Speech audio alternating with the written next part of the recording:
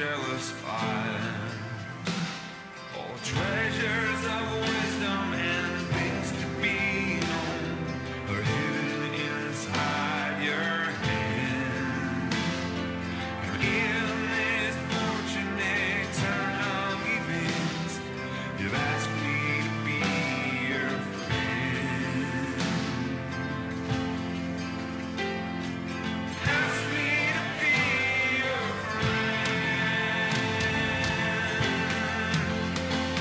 And you are my birth, you are my life, you are my future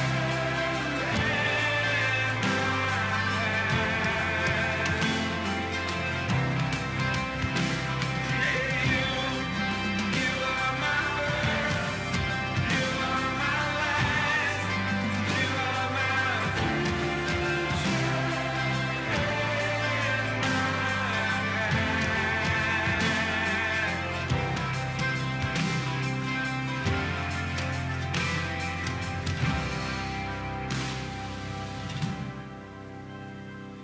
and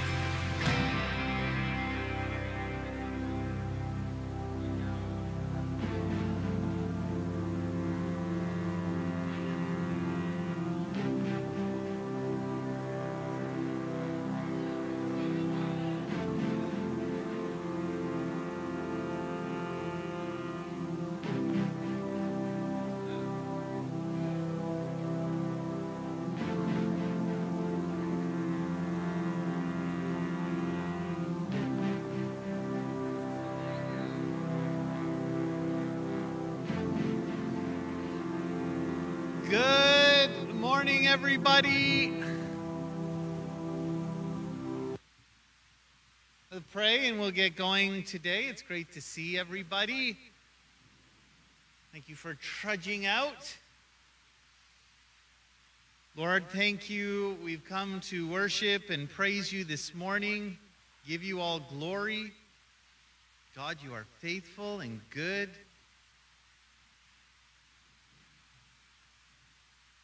Lord, we just want to worship and praise the King of Kings. Holy Spirit, would you come into our midst? Lord, would you just speak to us as we worship, as we fellowship, as we hear from your word? We just want to be encouraged in your truth today.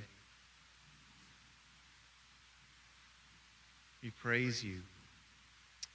We pray all of things in your name, Jesus. Amen.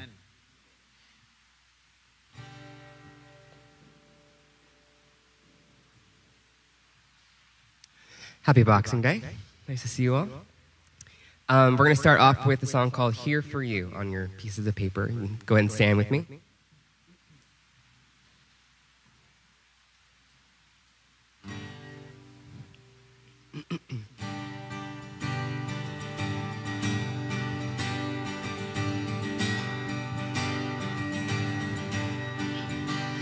Let our praise be your welcome. Let our songs be a sign that we are here for you. We are here for you. And let your breath come from heaven. Fill our hearts with your life, and we are here for you. We are here for you. To you our hearts are open. To you our hearts are open. Nothing here is hidden. You are our one desire. You alone are holy, only you are worthy. God, let your fire fall down. And let our shout be your anthem, and your renown fill the sky. We are here for you. We are here for you. And let your word move in power. Let what's dead come to life. We are here for you. We are here for you. To you our hearts are open. Nothing here is hidden. You are our one desire. You alone are holy, only you are worthy. God, let your fire fall down. We welcome you with praise. And we welcome you with praise. We welcome you with praise. Almighty God of love, be welcome in this place. We welcome you with praise. We welcome you with praise. Almighty God of love, be welcome in this place. Let every heart adore. Let every soul awake. Almighty God of love, be welcome in this place. Sing to you our hearts. To you our hearts are open. Nothing here is hidden. You are our one desire. You alone are holy. Only you are worthy. God, let your fire fall down. All right, next we'll play or sing together, Jesus Keep Me Near the Cross.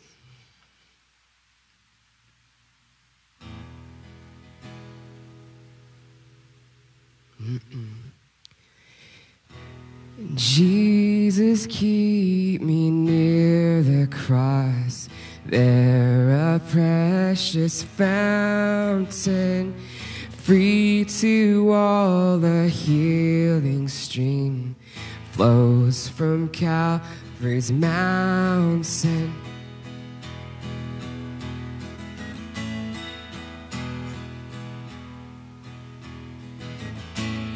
Near the cross, a trembling soul, love and mercy found me. There the bright and morning star sheds its beams around me. Sing In the Cross. In the cross, be my glory ever, till my raptured soul shall find rest beyond the river.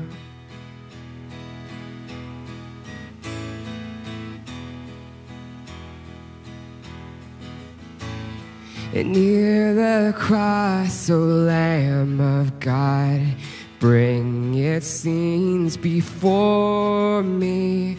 Help me walk from day to day with its shadows o'er me. In the cross,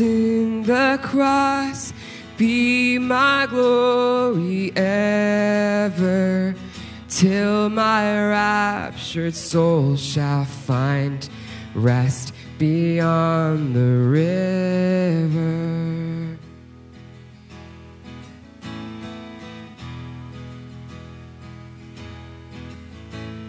And near the cross I'll watch and wait, hoping, trusting ever, until I reach that golden strand just beyond the river. In the cross, be my glory ever, till my raptured soul shall find rest beyond the river. Till my raptured soul shall find rest beyond the river.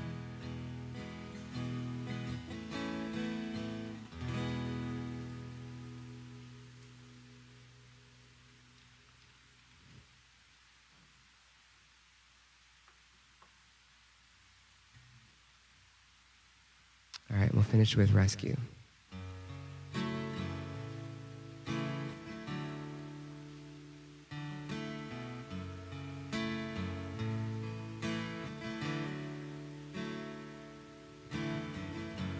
You are the source of life, and I can't be left behind, and no one else will do. And I will take hold of you, 'cause I need you, Jesus. Come to my rescue. Where else can I go? There's no other name by which I am saved. Capture me with grace. I will follow you.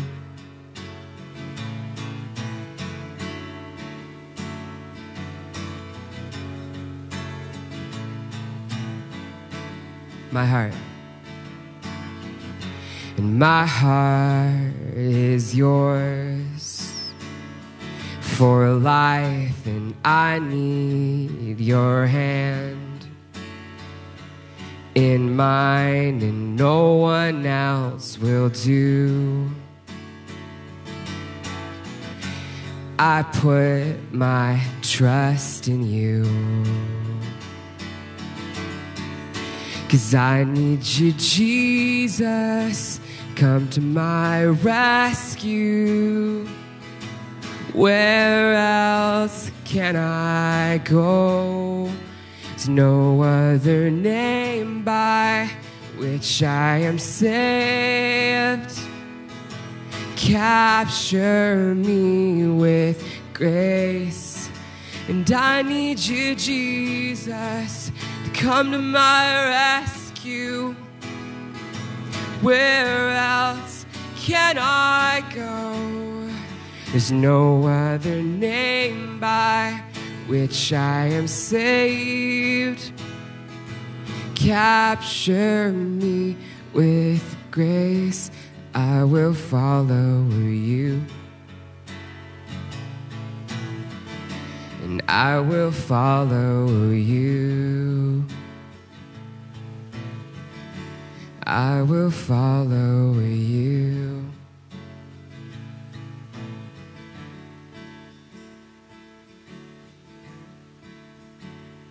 And I called, you answered, and you came to my rescue, and I wanna be where you are. Let's do it one more time. And I called, you answered,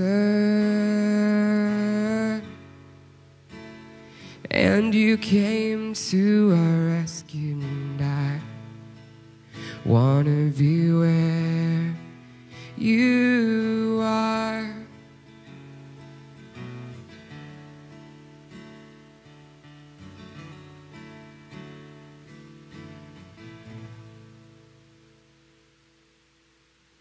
Well, where can we go? Where can we run to escape your incredible love, Lord? You're always so close to the near and dear to the brokenhearted, Lord. Thank you for finding us just as we are this morning, and we offer you our praise. Bless this time together, Father. In Jesus' name, amen. All right, kids can go downstairs. I'm pretty sure there's kids ministry this morning. And say hi to people. Blow them kisses, wave to them across the room.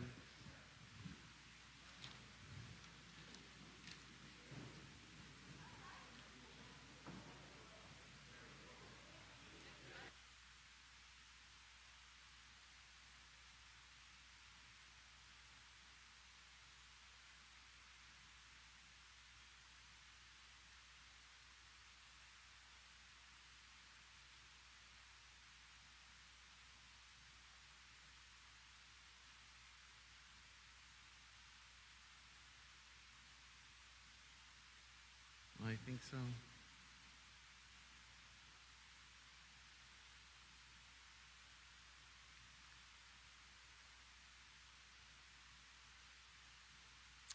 Good morning, everybody.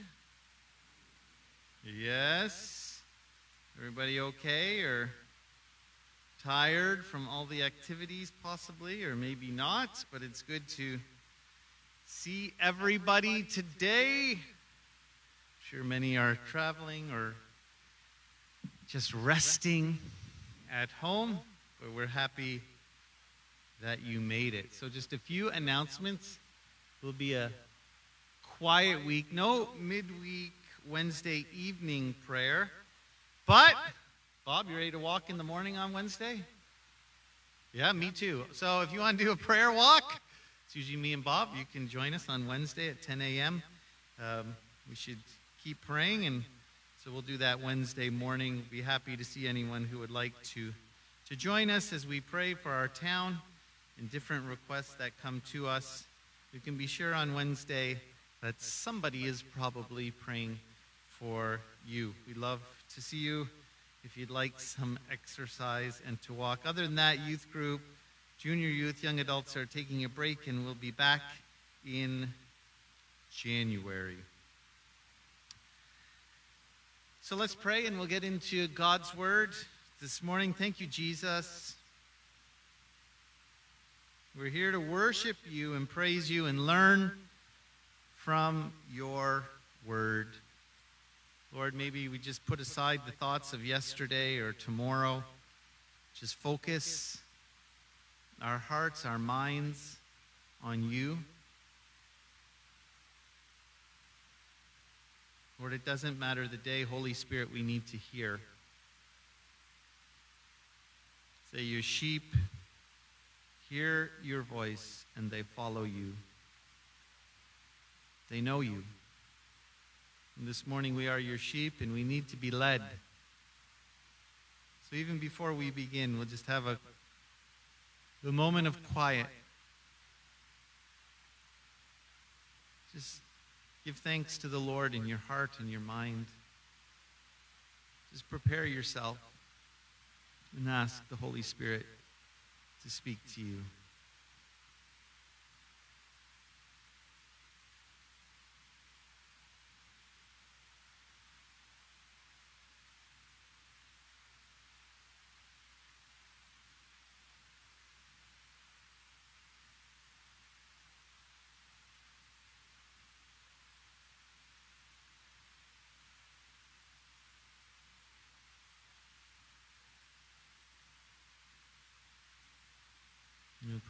Praise you, Jesus. There's freedom.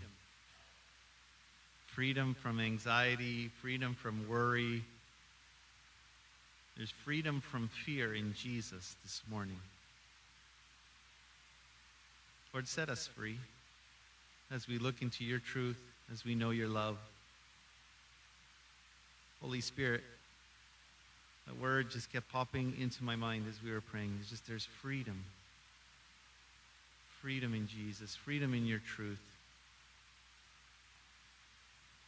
Lord, we pray for our world that is just so afraid right now. Our world is so fearful. This is a battle beyond sickness or the economy. This is a spiritual battle, and we pray for freedom in your love. Holy Spirit, we pray that you would work. We pray this in your precious name. Amen. Okay, so let's continue on with the little Christmas thoughts, and then in a couple of weeks we'll go back to 1 Samuel. Doug will be with us next week sharing, but this week I thought we could look at a character of the Christmas story, and that would be Mary. So if you turn to Luke chapter 1, I don't know if you've ever read through the Gospel of Luke, but I will tell you, you're thinking after chapter 1, these are really long chapters. Is that just me, or is that anyone else? When I'm in a reading plan, it's Luke 1, I'm like, shoo! 80 verses, just, man, that's a long chapter. I know I'm a little bit lazy, but anyways, there's a lot in there, and there's actually a lot, obviously, of Jesus, but of Mary, his mother. Now, Mary is the Greek, and I found this interesting, of the Hebrew Miriam. That's right. Just pointing to my Miriam. Because sometimes we think Miriam, some people say Hebrew bitter, but the Greek equivalent is Mary. And what a joy to look at this amazing character this morning. There's three things I just wanted to point out about Mary. And by the way, there can be a lot of confusion about Mary. She is the blessed among women. It says twice in Luke chapter 1, verse 27 and 42. Not blessed above women, blessed among women. She was highly favored, obviously very righteous, very, very young, very humble, and very blessed. Tremendous, just genuine, it seems, character of simplicity, of faith in Mary. We start in Luke 1, and Luke starts, and he's quite an academic, and he's quite a man for detail. If you've read through the gospel, those chapters are long because he gives so much detail into each story. Probably not as much dialogue. Matthew probably does more words of Jesus, but Luke really gets into the details of the story for us. And he starts with John the Baptist's father, Zacharias. And we see that in verse 5 all the way through 25. And we'll meet his wife, Elizabeth, in a little bit. But he was a priest at the time. And it says clearly in Luke chapter 1 that Zacharias and his wife were both righteous before God. Verse 6, walking in all the commandments and ordinance of the Lord blameless. They had one problem, though, which was a big problem in that time, that Elizabeth was barren. They couldn't have children. It's not the same as now. It was almost, in a little bit, your identity, who you were to have children in that time. So it was very difficult. They had been praying, but obviously God hadn't answered at this point. So Zacharias, if you understand the priesthood at that time, it wasn't like the same priest serving in the temple all of the time. There was a rotation. At that time, I read there was probably well over 20,000 priests. So they would have different months they would go and serve, and they would do different things because there was so many. But some would go in and burn the incense into the temple there, to the holy place, and that was a symbol of praying and would happen.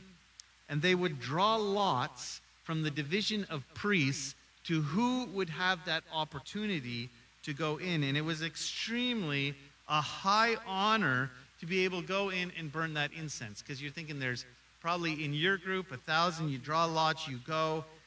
They would have never probably been in the holies.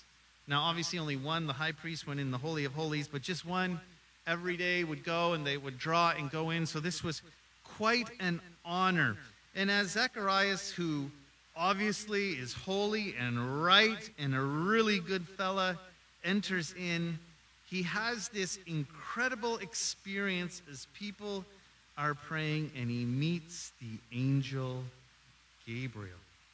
And Gabriel says to him clearly, "Your prayer has been answered.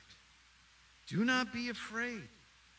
Your wife Elizabeth will bear you a son, and you shall call his name John.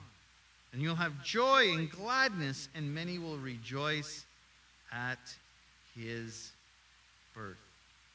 Can you imagine there's something you've been praying for years and years and years and years? Well, I know many people have seen angels, so that's probably crazy in itself. But then the angel would say, "Your prayer has been answered." Maybe he even forgot about that at that time. It's been so long, and sometimes we just pray so hard for so long, and it's not answered.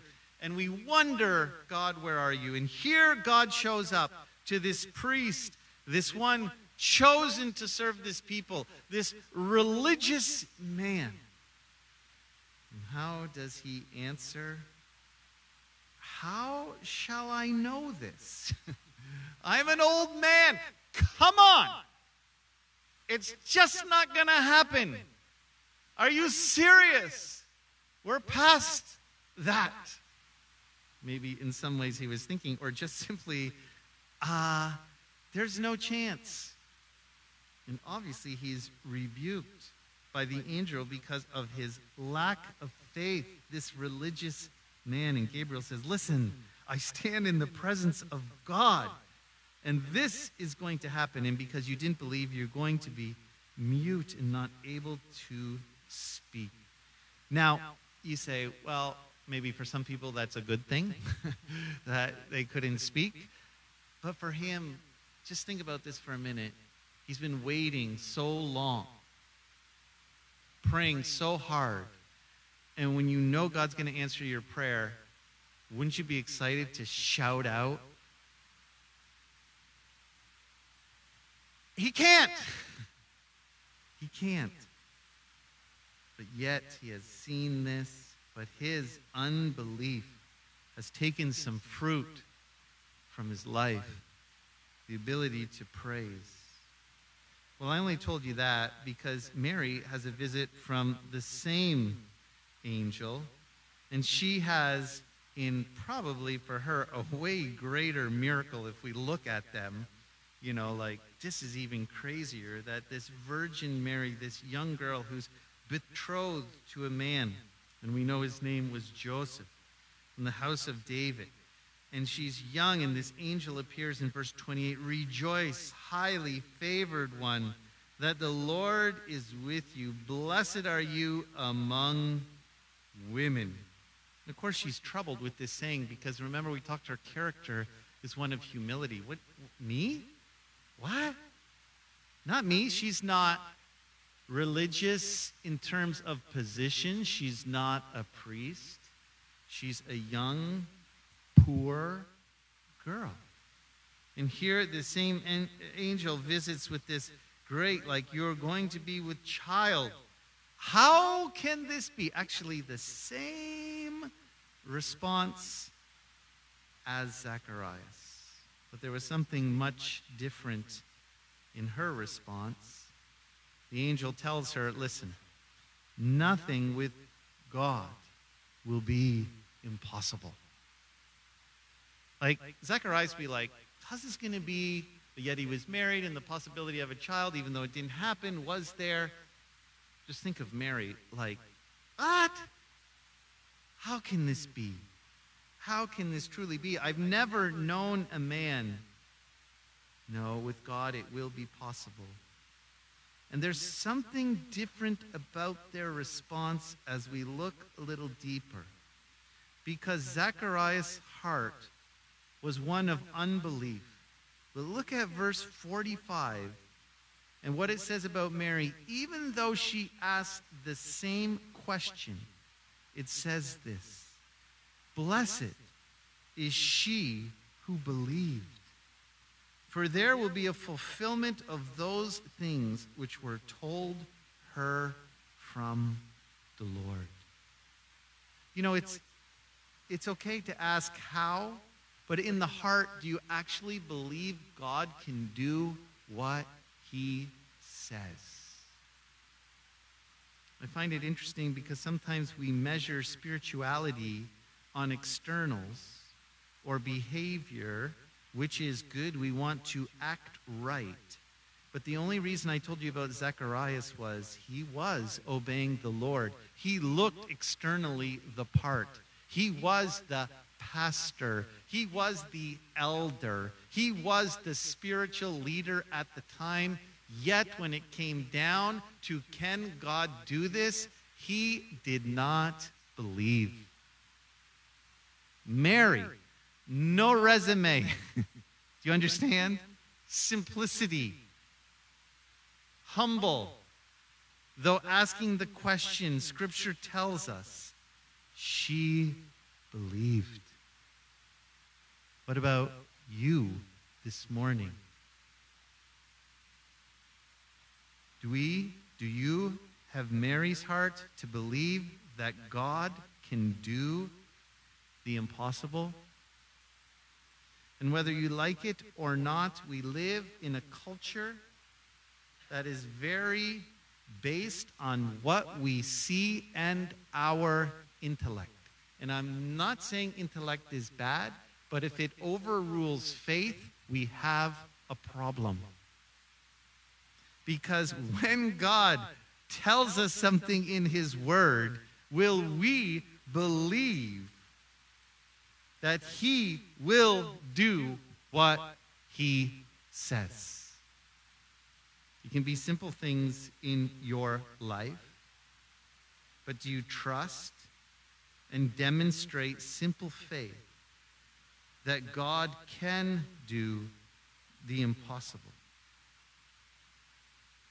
Or, how can this be? How can this be? Do you know what the world needs to see today is faith? More than anything, we need the fruit of faith. It is a tremendous witness to an unbelieving world who is taught that God does not exist. There is no, I found this when I argue people, you cannot out-argue people if they do not believe. It just does not work. You could have the best argument, but if their heart is set against it, it's not happening. But when they see faith, things change. What is Jesus truly pleased with? It says in Hebrews, faith. It's faith that pleases the Lord. It's a heart like Mary's to simply trust what God has told us in his word. Don't want to spend all the time trying to explain this, but today, as we look at God's word, it is counterculture to what we are fed by the world's enemy through all different sources. God is different. Do you trust and believe him this morning for what he says? Simple faith, that was an encouragement to me. Secondly, I don't know if you guys have ever watched a little bit of The Chosen, and I'm not recommending it as some great theological thing, but I do like the stories. I just enjoy the humanness of Jesus that they present in a little bit of a different way. And they had a Christmas special on, I don't know, a couple weeks ago. And it was really short, and I don't even remember so much of the story. We all know the story, but there's one line that just stuck with me when it was said, and they played the story that Mary was sharing her story, the mother of Jesus, with Mary who had the 7 demons cast out of her. That's just how they had spun it, and she just said, well, I didn't really tell anyone this, but Luke's starting to write these things down, so make sure he knows. And it's all about Mary's song here, starting in verse 46. And the way they did it, for me, just the first line just jumped out at me. And it simply says this: my soul magnifies the Lord, and my spirit has rejoiced in God, my Savior. I didn't even hear anything else in the rest of Mary's song in that moment. And of course, I've read it many times, but it just jumped out to me. She just passionately says, my soul magnifies the Lord. If you look at another translation of that, it might say, magnifies means to declare the greatness of God. And you might say, well, why wouldn't Mary do that? She's pregnant. It was the Holy Spirit. Like, this is crazy. But I would say to you, this is before John the Baptist is born. We note that happens in verse 59. So you might say, oh, here's Mary. She's experienced a miracle. Why wouldn't she declare the greatness of the Lord? Well, what do you think everybody was thinking of Mary at this time? Let's think about it. You're a young lady, not quite married, you're pregnant, and people say to you, what's going on? And you use that old excuse. Well, the Lord, the Holy Spirit, that's why I'm pregnant. He just came and, okay, Mary, right. Does this ever happen before or after? Can you imagine a young girl going to her parents? I'm pregnant. Oh, at least you're getting married. Well, Joseph's not the father. Can you imagine Joseph? I guarantee you, if he hadn't seen that dream, that vision where God said, listen, there's something going on that you don't know about. Well, actually, Scripture says he would divorce her quietly, right? And so though she's experienced and had faith in God that he would do this, it didn't mean that there wasn't tremendous pressure in what is happening to her and what the world would think of her. And sometimes when we have simple faith and believe the Lord, we praise him and we declare his greatness, but there is tremendous pressure of what we have to go through in faith for God. What does the world think? The world doesn't understand God. Well, even the Christian world, for those who have stepped out in faith, have experienced tremendous, what should we say, questions. Even in little things that we trust the Lord for. Think back in your life when you've trusted him when it didn't make sense. What has been the response of your friends, the people around you? I've been through nothing like this, but just the little I've been through, sometimes saying to people, well, I feel God's asking me to do that. Really? Don't you know that doesn't make sense? Are you serious? Use your mind. Why would you do that? But I love Mary's response. In the midst of everything she's going through, she simply believes in her humility, and her soul declares the greatness of the Lord, and her spirit rejoices in God, her Savior. No matter what's going on in our lives, no matter if it's amazing and we're stepping out in faith, but yet very challenged, is that your heart this morning to simply magnify the Lord? Think of the word, like bring his greatness closer. I was just downstairs and Amy's doing Sunday school. She's like, I need a magnifying glass. I got to, because she's in Mary, this story too. And she wanted to teach the kids. We want to magnify, like my readers here. I can't read this. Like, it's just all black and googly gop.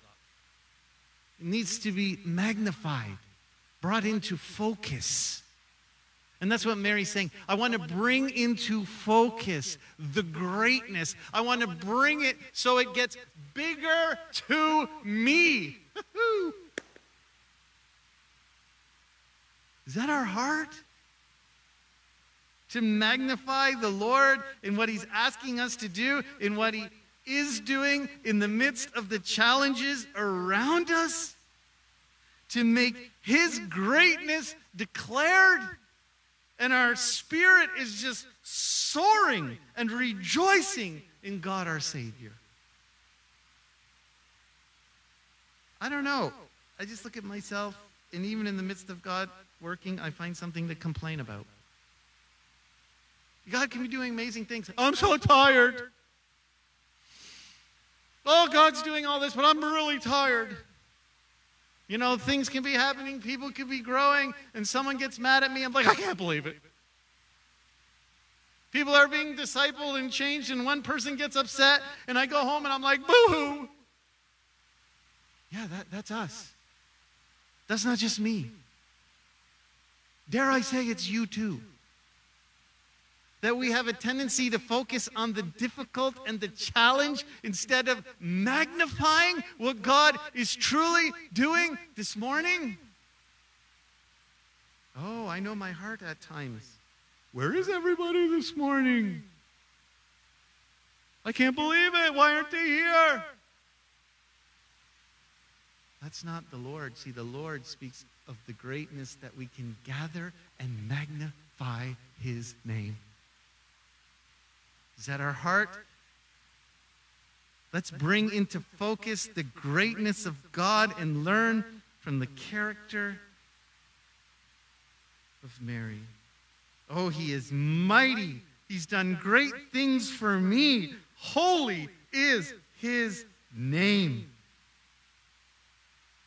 His mercy is on those who fear him from generation to generation. He has shown strength with his arm. He scattered the proud. Praise the Lord. He's exalted the humble. May that be our heart this morning. And finally, I don't know if you've ever read a little bit more about Mary, but as you go through this, she seems not to be a character who's ever in a rush. Mary.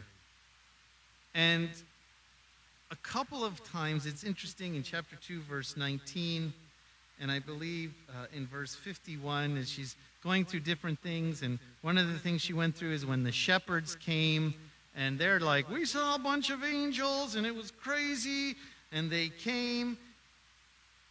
She's, what? She's thinking Joseph's about this. It says this in verse 18 of chapter 2. They marveled at those things which were told them by the shepherds. By the way, my wife's had 9 children. And you're in the hospital, you have the room. Visitors are nice, but could you imagine, like, oh, this group of shepherds? Hello! We're just over there. We saw this crazy thing. They marveled. In verse 19, I guess what I'm trying to point out, it says, Mary kept all these things and pondered them in her heart. Mary seems to one to ponder. That word kept, preserved these things in her heart. She thought about them. She pondered. She went over them again and again. She didn't go tell everybody necessarily. She thought, God, what is this? What is this about? As you continue on in chapter 2, as I said in verse 51, as Jesus is older and they go to the temple, they've already seen Anna and Simeon. They return to Nazareth, had the dreams, gone here, done there. And he amazes the scholars. Do you remember that story? And he gets lost on the way home. And he has this crazy comment in verse 49 of chapter 2 of why he stayed in the temple. Why did you seek me? Did you not know that I must be about my Father's business? They didn't understand the statement which he spoke to them. They're just trying to be parents. They've had all these things happen to them. They're trying to figure it out. And it says this in verse 51. His mother kept all of these things in her heart. Pondered, chewed on, meditated. She didn't call somebody. She didn't text somebody. That's a joke. You're going to believe what happened to me. She pondered. And I guess my thought this morning is often we're such busy people. And by the way, if this is Mary's character and you think, well, I don't know how busy, like she's got this character of pondering, but she probably wasn't that busy. You know she had many other children? You know she was probably a busy person, but yet her character is one to ponder what Jesus was, what he was doing. And for us, even though she was busy and we're busy and life is busy, this is an amazing encouragement. Do you ponder, chew on, meditate the greatness of Christ in your life? I find, again, I live in a world of distraction, starting with this thing here, right? I had an old mentor. It was an old lady I used to visit in the nursing home, and it was about TV. And I'm like, I think I'm going to get rid of my TV. It's such a distraction. She was like 80. She was in the nursing home in a bed. Her name was Mary Moffat. She's like, well, don't you know there's an off button? Oh, yeah. No self-control. Maybe, don't you know there's an off button to the distraction in life? So that you can ponder, just keep the things of Christ and what he's done for you.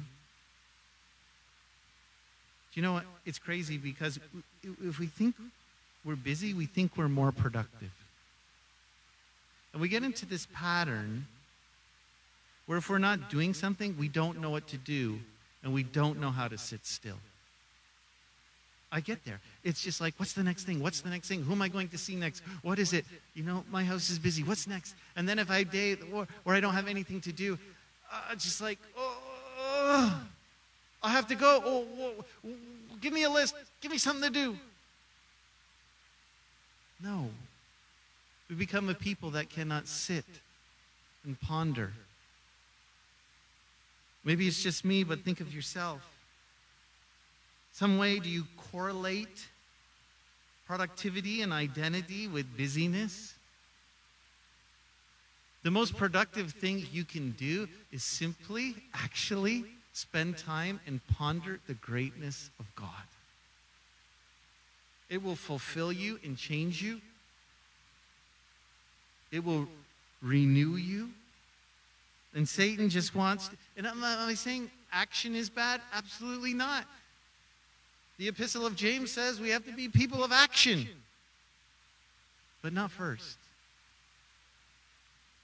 We need to be like Mary and just chew on the things of Christ and what he's done. And her character speaks to us And maybe that's how she had such a powerful, simple faith.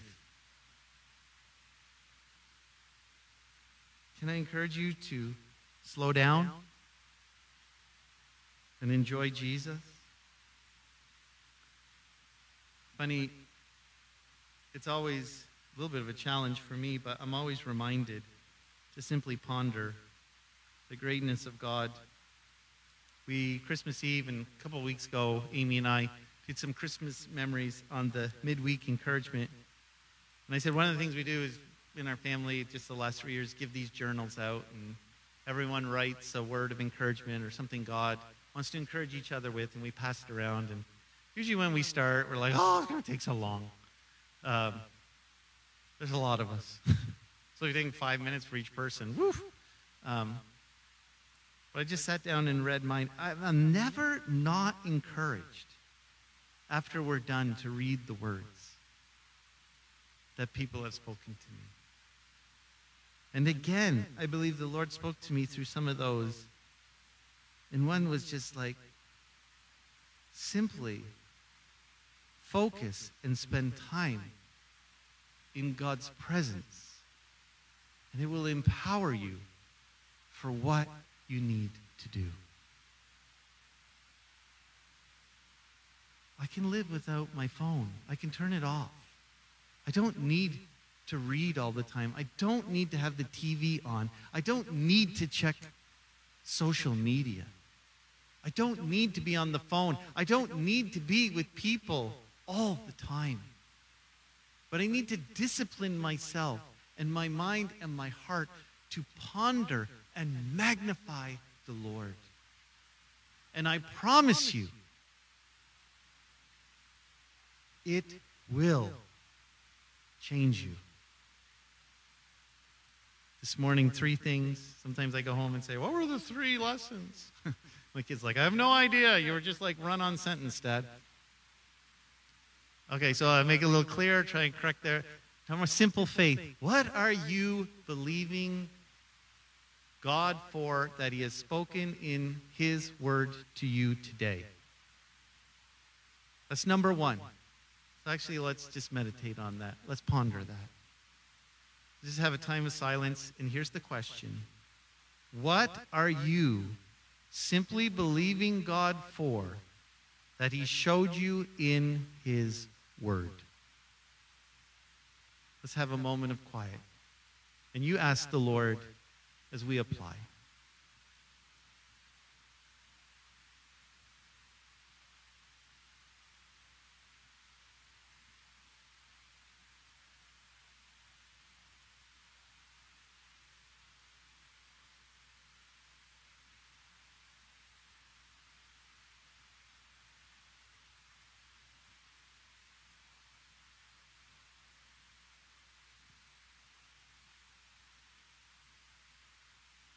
Simply believe what God has said. Secondly, my soul magnifies the Lord, just praising Him in your spirit. Let's take a moment of silence just to ask God what you're praising Him for and what in His character that you want focused or magnified for you today. Do you understand me? What is it about Jesus that you need magnified for your life today that you can praise Him for? Let's ask Him now. Lord Jesus, show us.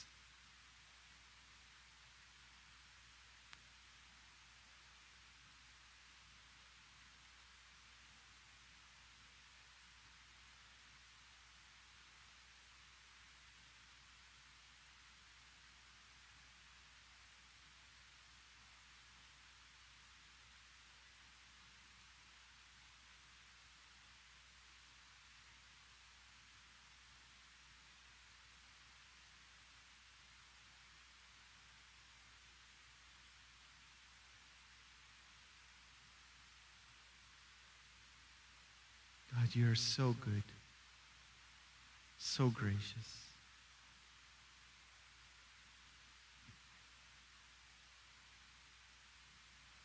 Years ago, someone sent me a prophetic word via email 2 years ago when we did Team 52. Someone was praying. They said, Pastor Dan, I have a word from you. It doesn't go to this church, just was a part of the team. And simply said this, and I often read it, I'm going to post it, put it in my office. It simply said this. I'm going to take care, paraphrase, I love your family. You don't need to worry. But secondly, I'm in charge of Northgate. And you don't need to worry. I've got this. Okay, they're right there, my first two worries in life. That wasn't the end of the prophetic word. You don't need to worry, but come close to me. Come to me. And I think that's the last point, Jesus. Whatever the first two are on your list, understand. God is saying He is big enough to handle it. Come close to me. Whatever it is, whatever burden you're carrying this morning, He's saying, I have this. You come into me, my embrace, your first love. Come to me. Come to me. Ponder Him. Meditate on Him. Be with Him this morning. So, Lord Jesus, we give you praise. I want to ponder your greatness as we take communion. Oh, there's nothing better to do than see and ponder, not out of routine, not because we have to. This morning, we get to celebrate and think on the Lord Jesus Christ and what He's done for us. David's going to come and sing. Caleb will pass out the elements. Ponder Jesus this morning. Hold them as we sing and worship and think on the Lord. And then we'll partake after we're done singing.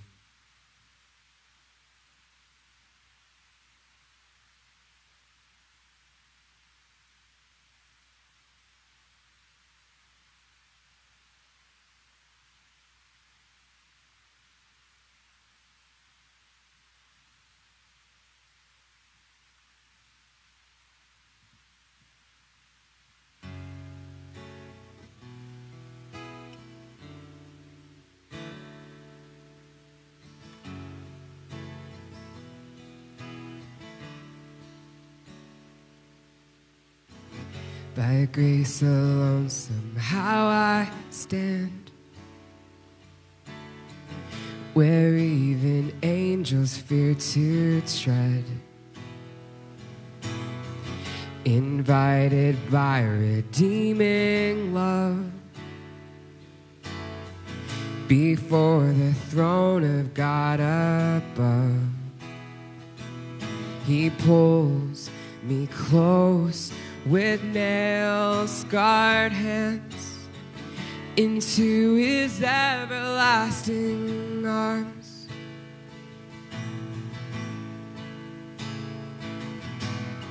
When condemnation grips my heart and Satan tempts me to despair, I hear the voice that scatters fear. The great I am, the Lord is here. Oh, praise the one who fights for me and shields my soul eternally.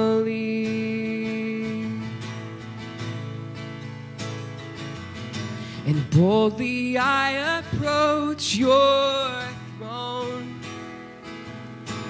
Blameless now I'm running home, and by your blood I come, welcomed as your own, into the arms of majesty.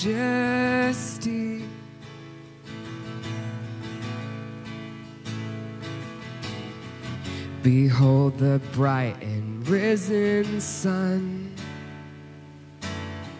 more beauty than this world has known. I'm face to face with love himself, his perfect, spotless righteousness. 1,000 years and 1,000 tongues are not enough to sing his praise. And boldly I approach your throne. Blameless now I'm running home, and by your blood I come, welcomed as your own, into the arms of majesty.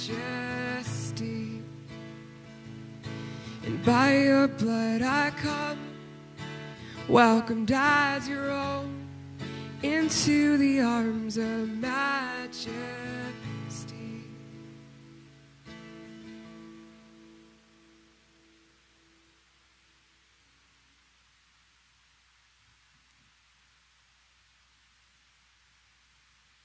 Instead of maybe having prayer at the end today, why don't we pray together?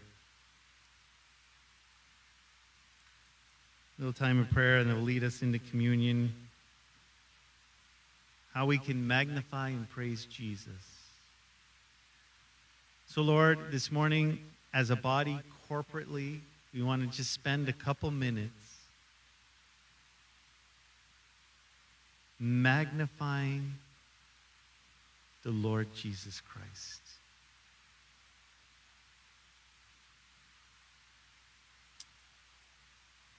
If you feel led this morning, I encourage you.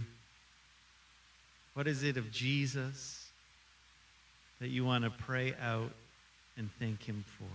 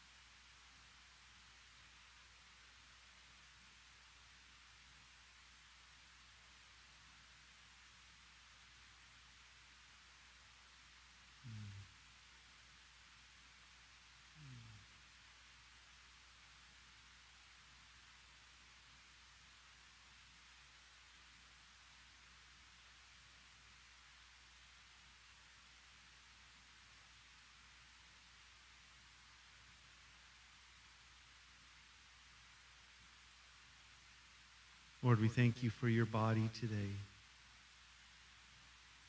You came, you lived a perfect life. And in complete humility and obedience, you went to the cross.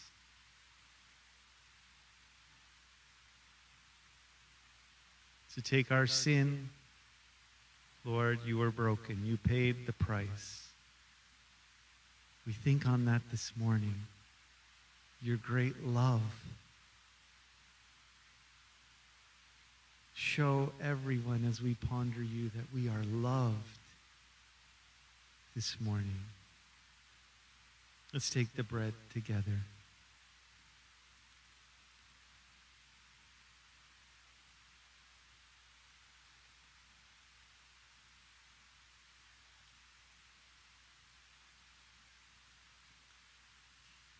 Lord, we think of your blood, the forgiveness of sin. Now, just in that little section, 1 Corinthians 11, if there's anything that you need to confess to God, just search your heart now if there's any wicked way. Would you give it to him? Just your heart and his heart. Ask for forgiveness. Holy Spirit, would you just bring any dirt,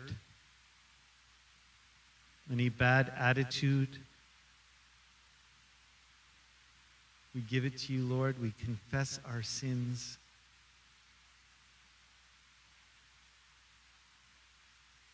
Holy Spirit, bring your conviction.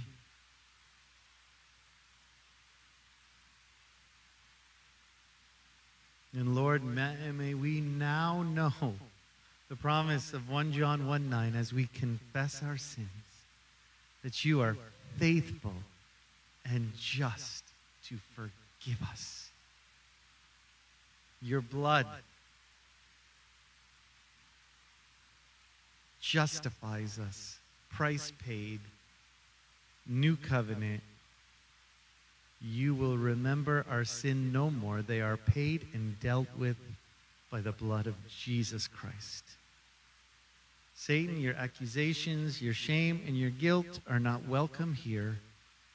We are pure and right as we believe and trust in the Lord Jesus Christ. Let's take the juice together.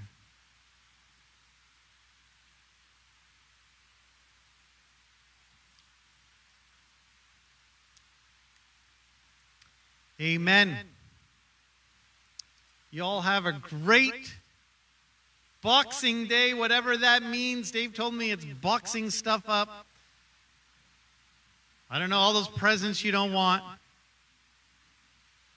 Have a great day if you're visiting family. Be blessed. And this week, enjoy Jesus. We'll see you next week. Let the Lord's face shine upon you. Live in his grace. Have a great day.